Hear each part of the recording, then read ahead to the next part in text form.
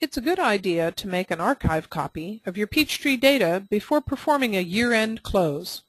But there is more than one method you can use depending on your preferences and the version of Peachtree you are using. If you use Peachtree Premium or Quantum, you will find Archive Company in the File menu.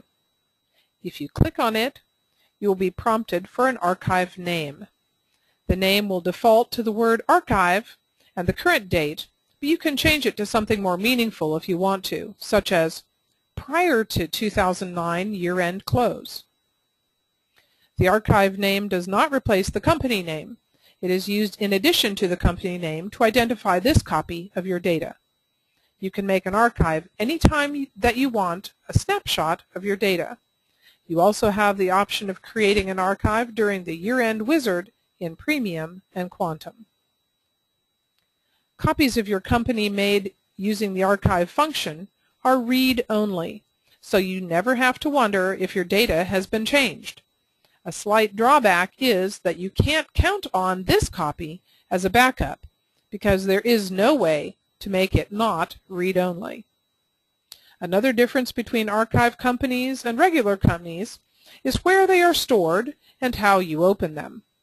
They are stored in a subfolder of the folder your regular company files are stored in. And you open an archive by going to the File menu and choosing Open Archived Company. For all other versions of Peachtree, you can use the process that everyone used before the archive feature was introduced.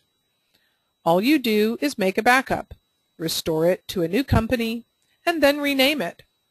Here are the steps in more detail. Open the File menu and choose Backup. Check the Include Company Name in the Backup File Name box if you want, and click Backup button. Make note of the file name and location and click the Save button. If you would like, you can change the file name and location first.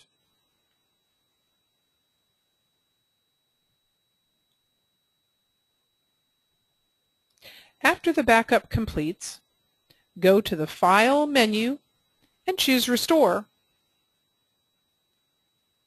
Click the Browse button and find the backup that you just made and click Next. Peachtree usually remembers the last backup name, so it may already be selected. Choose the option A New Company.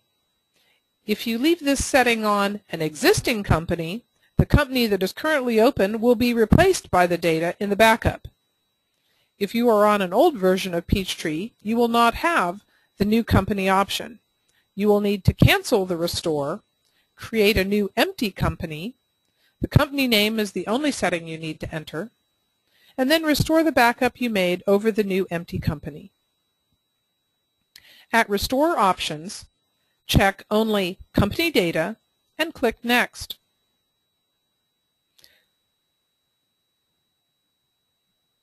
When the restore is finished, you will be in the new company.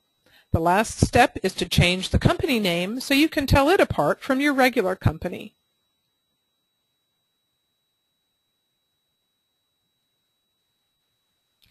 Go to the Maintain menu and choose Company Information.